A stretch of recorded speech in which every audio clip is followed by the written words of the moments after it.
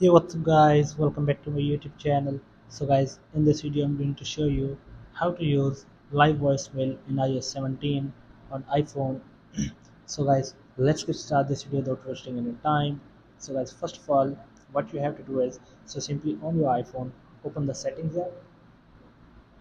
So open the settings app. Alternatively, you can use the spotlight search to find the app. So here is the settings app, tap on it. Once you are inside the settings app, scroll down a bit and tap on phone settings. So here is the phone, tap on it, and from here scroll down again. From here scroll down again and open live voicemail settings.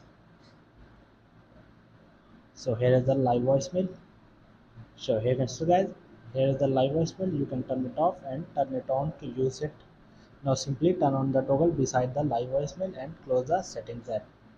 So close the settings app, and to use the live voicemail on voicemail in iOS 17 on iPhone, when you receive a call and choose to silence it, the caller will be redirected to voicemail.